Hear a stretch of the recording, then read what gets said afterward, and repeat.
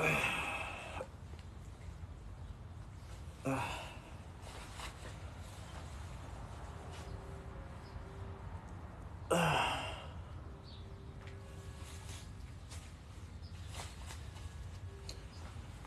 morning, good morning, good morning, good morning, good afternoon, depending on where you are.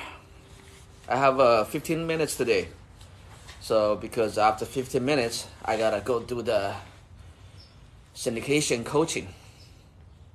So, today's topic that's focused on success is a numbers game. I cannot tell you how many times when I try to start something new, I always failed multiple times before I was able to finally get it done. For example, every time we're still doing cold call, so I have a team of cold callers. We still cold call expired listings every day. That's what I tell them. It's a numbers game. The goal is to talk to as many homeowners as possible until you get to talk to the homeowner that's, number one, willing to talk to you, obviously, right? And number two, that's willing to meet with you. We have the multi-dollar. We have a triple line multi-dollar. We can dial about, this one time I was on the phone for I think 2 to 3 hours. I dialed like almost 700 numbers. So it's a numbers game.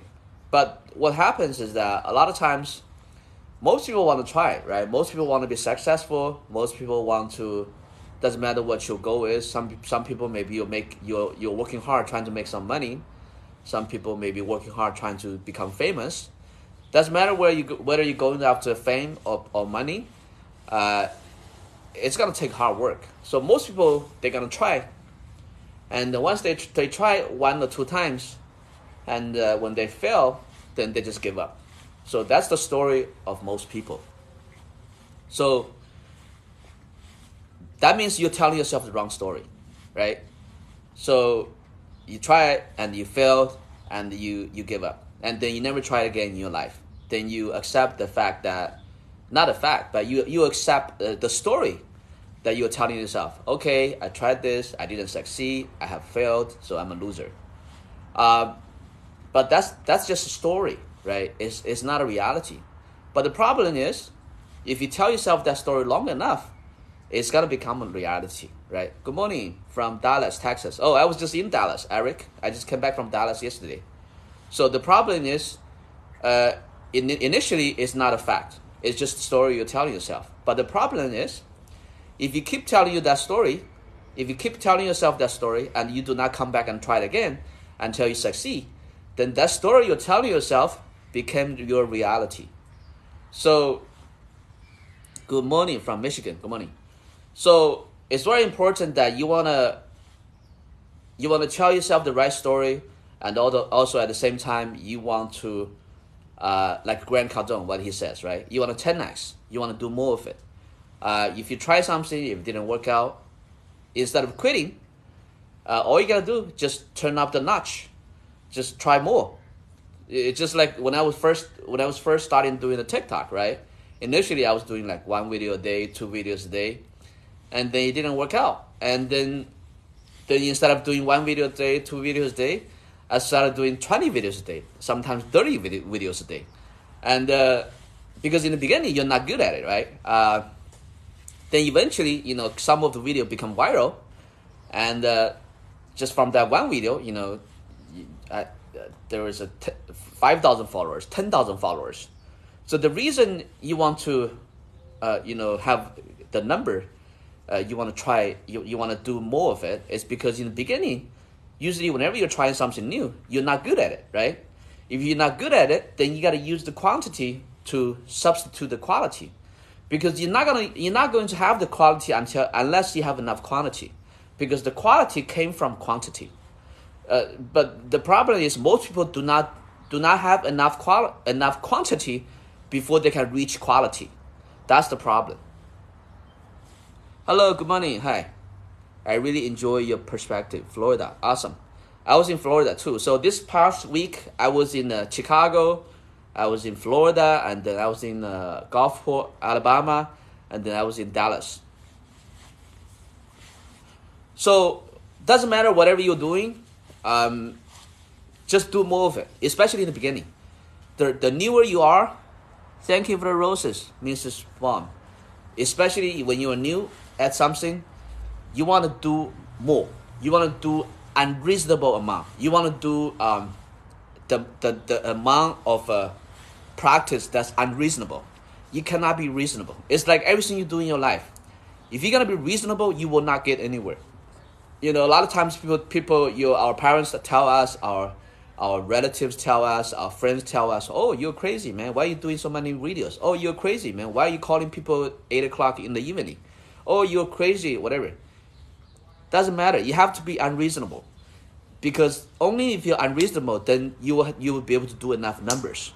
If you're always going to be reasonable, if you're always going to be political correct, if you're always going to be, the middle of the road, if you're always going to be doing the same thing as everybody else, you will not do enough number, right? For example, when I was doing cold call before, sometimes I called people during the holidays. Before when I was looking for mobile home parks to buy, I was calling people like it was like I think Thanksgiving or something. People got really pissed off. I was actually calling people, mobile home park owners, on Thanksgiving Day. And some of them, they get pissed off. But that's what you gotta do if you want to make it happen. You gotta be unreasonable. You gotta, as long as you're not hurting people, it's okay. So sometimes I was calling people 8 o'clock at night. Sometimes I was calling people 8:30 at night. But at least I'm not calling people 12 a.m. at night. But I was calling people 8 p.m., 9 p.m. Because I really wanted to make it happen. I was calling 200 owners of mobile home parks a day. I was calling them, 9 p.m. at night. I was calling them during Thanksgiving. So I was being unreasonable, right? I was being unreasonable. I was calling insane number of calls.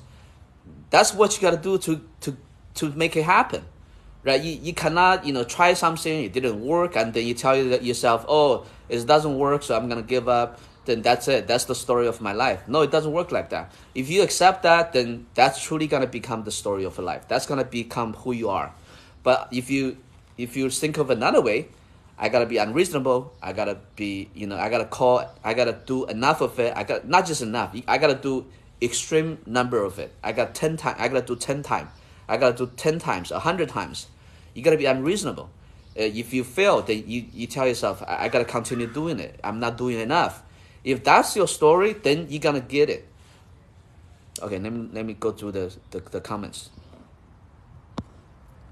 Follow my TikTok, give me some likes. Let me know where you're from. Whatever question you have, we can talk about it. Share the videos. New Mexico. Hey, what's up? What's up? I was in New Mexico too. Many, many years ago. Let me tell you this story. Years ago, I used to owe $120,000 in credit card debt. $120,000 in credit card debt. So at that time, I was still trying to figure things out. I wasn't making a lot of money. So I was actually using those credit card money to pay for courses, pay for whatever. So anyway, I racked up this big credit card bill. So some people, they may say, oh, I have failed, I'm gonna file bankruptcy, but I didn't file bankruptcy. So instead, I actually got a job working in New Mexico. There was a restaurant, a Chinese restaurant in Aztec, New Mexico. I don't know if you know where that is. So I worked there for 2 years and paid back my debt. And I was able to start with a clean slate. Hey, from Houston, Texas. My girl said she's not wanting me anymore and want me to get a haircut. What should I do, gang? What do you mean? Your girlfriend wants to break up with you? Wants you to get a haircut? I mean, that relationship is different, right? It's depending on whether if the person wants to be with you or not. Whether you're gonna continue to try to be with the girl or not is your choice.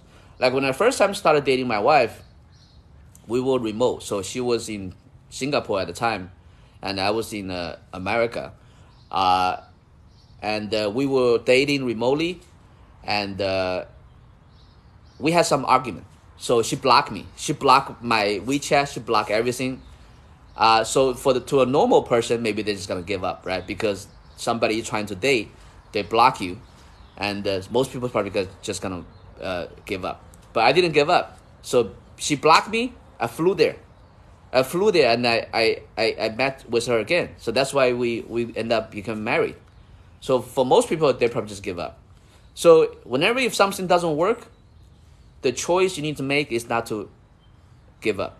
Is to do more of it. Usually when you're doing something new, it's because you're not good at it. You're a newbie. You don't know shit, right? And how can you get good at it? How can you become better at it? You need to do more of it, right? The more you do, the better you can become, right? My girl said she's not wanting me anymore and wanting me to get a haircut. Okay. Let me go through the comments, okay? Yokisho, what's that? It's been a resting week for me. Just tabs and sleep. I like journals and the teas. Yeah, I mean, there's time for, right? There's time to moving forward. There's time for rest. You gotta take it easy sometimes. Get a cut, friend. Good morning, Florida, New Mexico. What do you do with high interest rate to buy multifamily? You gotta look at the perspective, man. Now the interest rate is not high. If you look at in history, interest rate used to be 15%. As long as you have the spread, you're good. For example, what I mean by the spread, for example, if you're buying a multifamily property, if the return is 10% and your interest rate is 5%, you have a 5% spread. If you buy something that was 8% return, but your interest rate is 5%, you have a 3% spread. So interest rate is high to us today. But if you look at interest rate in history, it's very low because interest rate used to be as high as 15%. Hola, Chico. Good advice. Thank you. Yeah, so whatever you're trying to do, if it didn't work out initially, just do more of it. That's all you got to do. Just keep going. Keep plowing through. Just do more of it. What are you selling? Right now, I'm not selling anything. I'm just sharing with you my the journey through what I'm going through. A lot of times, sometimes you see the video I upload on YouTube, on TikTok. I'm actually reminding myself. Sometimes I may say, "Oh, you fucking stupid," but I'm actually calling myself. I was just, making those videos to remind myself to not, do something stupid. To make sure I remember what I'm supposed to do. Okay, thanks. Appreciate you sharing. Thank you. Leave a comment. Let me know what you guys are working on. What obstacle did you guys face? It doesn't matter what you do. Whether you're trying to get a degree, whether you're trying to get a business started, whether you're trying to have a good relationship, whether you're trying to have a good health, whether you're trying to have a lot of money, whether you're trying to become famous.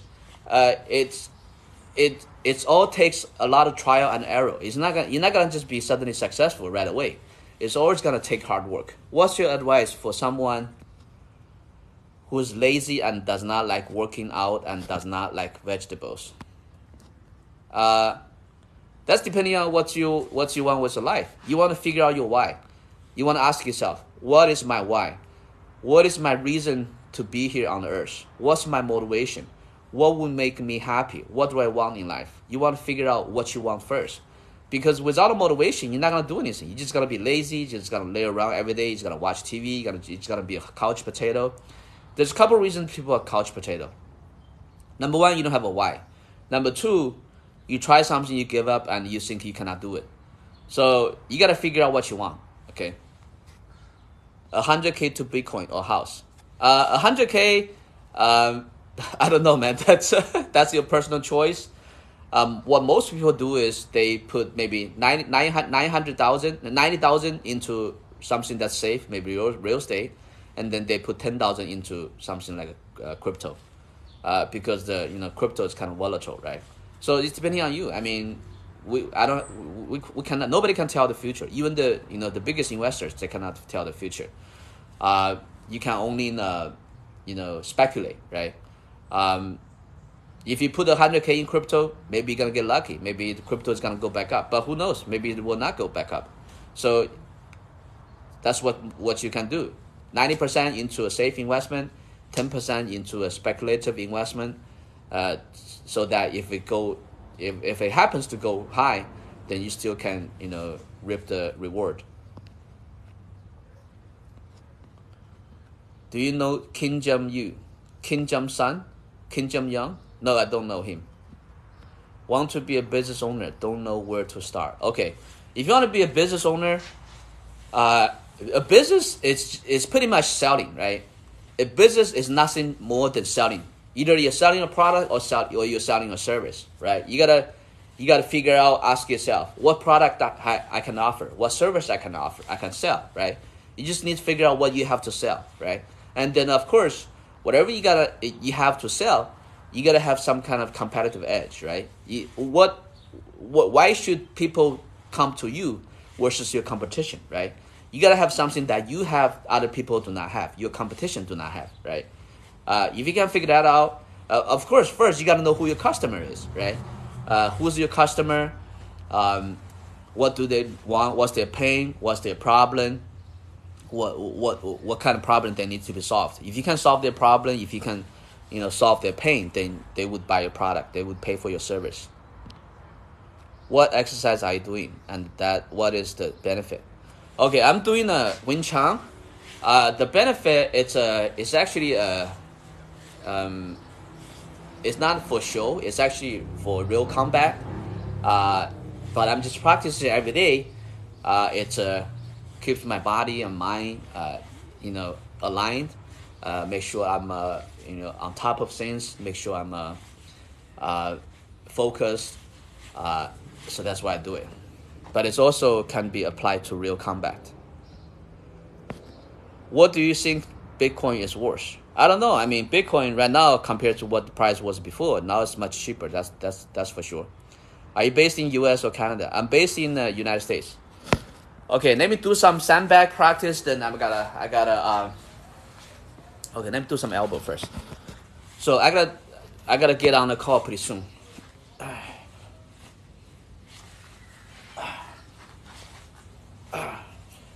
This is the elbow practice.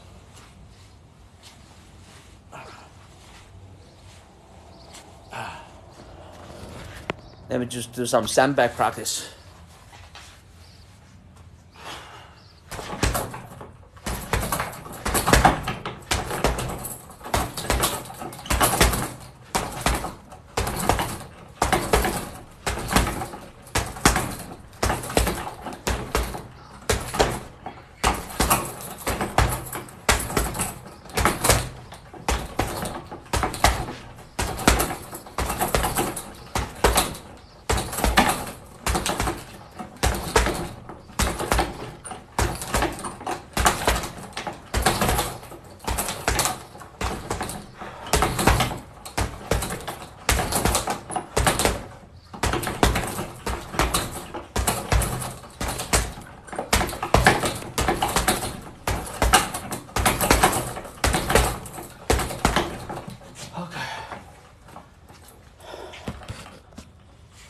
That's not boxing. That's I didn't box. I was using my elbow.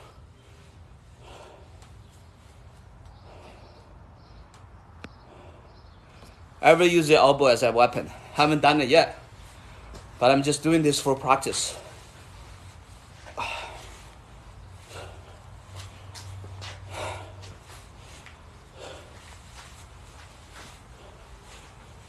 Okay.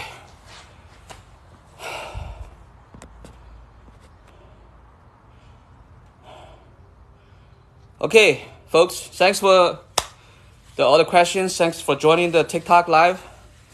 I gotta go on another coaching session. It's 1 minute away. Follow my TikTok, give me some likes, leave a question, okay? We'll talk next time.